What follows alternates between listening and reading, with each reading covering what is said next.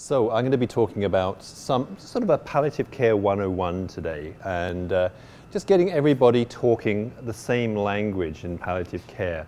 Just to get the palliative care juices going, I'm going to have a pre-presentation quiz. How are you going to die? How are you planning on dying? This is what the insurance company tells you, isn't it? You know, how long are you going to live?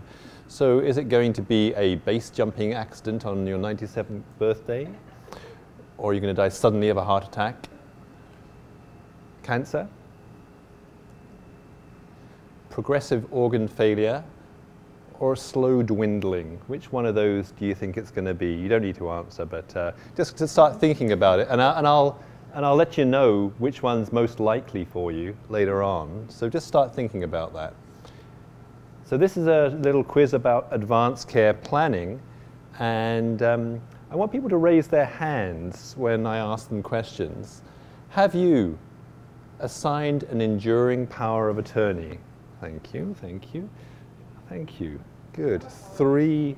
So what is an enduring power of attorney? If I drive home today and I get hit by a truck and I have a serious injury and my wife needs to access funds to help get me better, she's got my power of attorney. So power of attorney is all about money and funds when you are alive. Have you assigned your enduring power of attorney and created a representation agreement 9?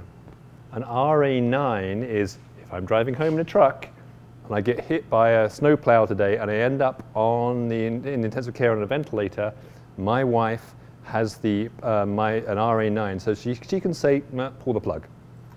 She can actually make medical decisions about me when I am alive, and she has the power to do that because she has an RA9. Have you assigned your enduring power of attorney, created an RA9, and had a discussion with your representative about advanced care planning?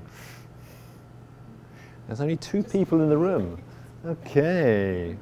That was interesting because we actually had this discussion, and we talked about donating organs, and I said to my wife, of course we'll all donate our organs. She said, no, you're not going to have my eyes. I've been married for 30 years, and they had that conversation, and I didn't know that she didn't want her eyes donated. So it might surprise you if you choose that. Or do you have an abiding belief that you're immortal? You don't need to talk about this, okay? So anybody who says no to that question, you need to do those things. And then enduring power of attorney, an RA9, and you need a will as well, by the way, and you need to talk to your representative. So that should be basic for everybody.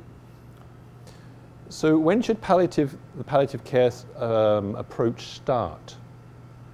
Do you think it should be a prenatal registration, as life is a terminal disease, and by the way, it's sexually transmitted as well, so watch out.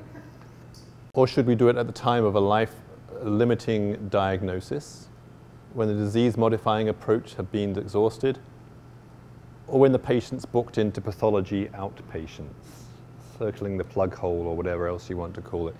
We'll be talking about this later on, but start thinking about that.